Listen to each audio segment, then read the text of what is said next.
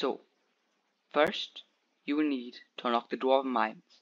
This you can do by giving Rice at the bottom of the Obsidian Sanctuary in the deep caverns 30 enchanted materials plus reaching mining level 12. After that, you will unlock the Dwarven Mines. Then, get a mithril pickaxe from Boo Boo and a mithril golem pet, which you can buy on the auction house or get from Mithril Collection. Once you have done this, grind commissions, which you can unlock at the King till you have reached Heart of the Mountain 6.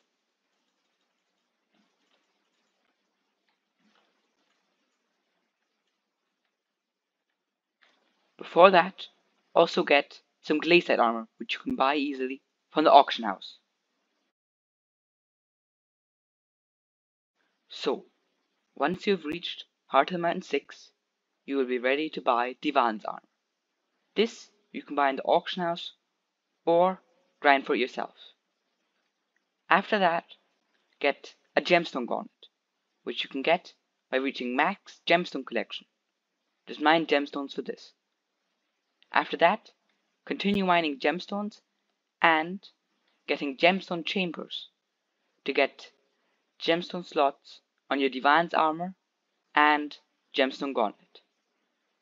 After this, mine some more mithril powder and gemstone powder to get 8 mil in each. Probably also reach Heart of the Mountain 7.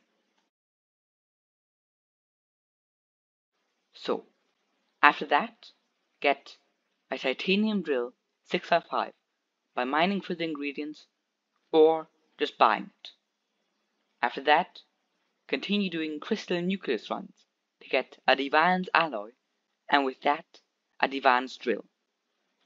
Once you have completed that, you will nearly be done with mining, as you will have the best equipment and gear. After that, to upgrade your mining fortune, mining speed, pristine, and Heart of the Mountain level through reaching Heart of the Mountain 10 and maybe buying Escape a Pet.